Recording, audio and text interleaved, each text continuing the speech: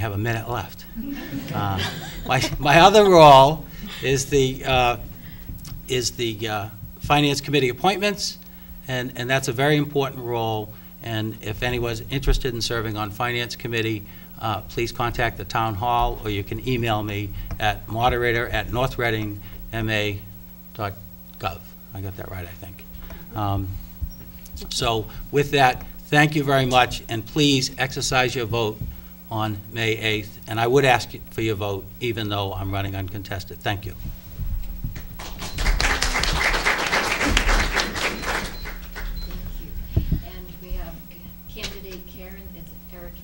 That is correct. Oh, great. My husband just said, "Yay!" on the couch. Candidate for school committee. Great, thank you. I've just had such an amazing experience here tonight listening to the candidates for selectmen. We have so many great leaders, and I just want to thank the League of Women Voters for providing a showcase for folks to share their ideas and to talk how passionately they care about our community. The one thing that I think I've found from serving from the school committee that has been so valuable is observing and being able to participate in such positive, collaborative work with so many people who care genuinely about this community, and the people who were part of tonight, and of course we are all very we're involved for one reason. I think that has to do with the spirit that's in North Reading and the people that live here. This is a community that people want to be part of, and 6 years ago when my husband and I moved here, we were delighted to become part of this community. I am a resident of Greenbrier. I have lived there for the 6 years that I've been in North Reading. I'm originally from Hanover, Massachusetts, which shockingly is the most comparable town to North Reading within Massachusetts, which I found out in year 2 of the school committee. So there are some comparisons I've made over the time that I've served on school committee. This is my first term, having served alongside Jeff Ewell, who pulled papers on the very same, where's Jeff? Pulled papers on this very same day. And I think I chose to run for school committee for one very important reason, which was that I felt that there was something I could contribute, and I would be remiss if I didn't find a way to serve or to represent a part of the community that I belong to. I'm a young professional. I have been working in the field of health services research and policy for 12 years.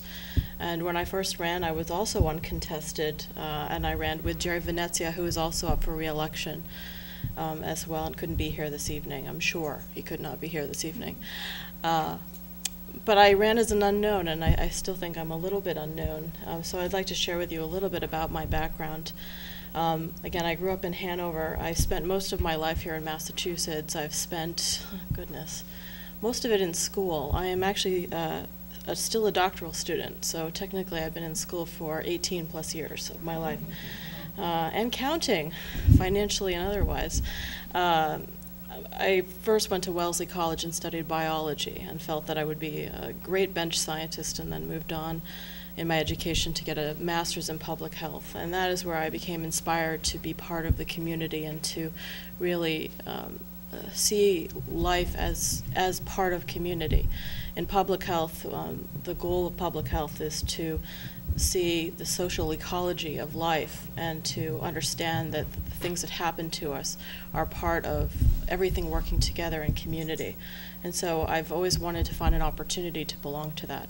I'm also a musician. I'm a flutist. For those folks who don't know, I'm a huge supporter of the arts and music in North Reading. I never, ever want to see those on the chopping block. And I'm also an animal rescuer. I started a nonprofit about 6 years ago, and I save West Highland White Terriers. I've been doing that actually since I started in North Reading, and I'm always covered in fur. You'll probably notice that if you get close to me, and it's white fur, so I would tend to wear a lot of black, and it stands out.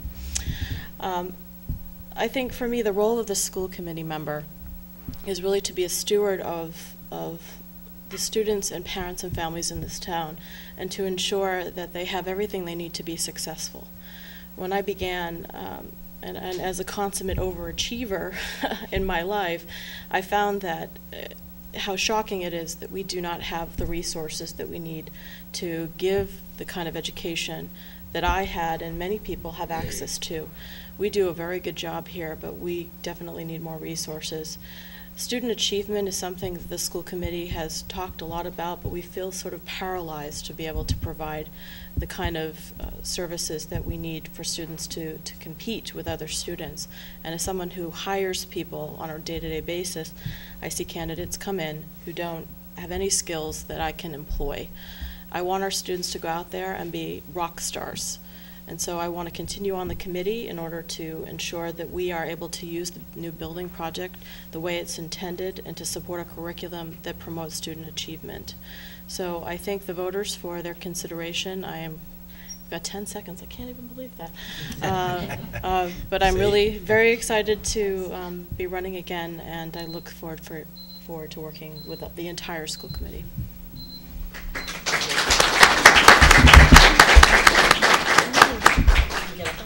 And now we turn it back over to Cynthia. I just wanted to say thank you to the candidates who have been here tonight, and also the many town officials who took time out of their busy schedules to support our candidates and the issues. Thanks to Bob Therese for being here and throwing out the first question, but also the good coverage that will come in the transcript this week so people can better understand what the issues and the candidates' view on them. Also to the cable TV, who will replay tonight's events up through 20, I guess there's some guidance that they can't do it only up till 24 hours before the actual election on the 8th, so that there will be the ability for people to relook at on cable. I wanted to say thank you to Ann Coley from the Andover North Andover League for being our objective moderator, and to thank you for the members of the League of Women Voters who helped pull us together, being Meg Robertson, Ginny Mills, and Ruth Haggerty. And last but not least, please come out and vote on the 8th and tell all your friends and neighbors, because it's very important to keeping public policy vital. So thank you very much for coming out tonight.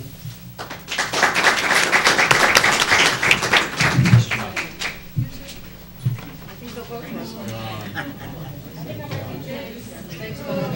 Thank you very much.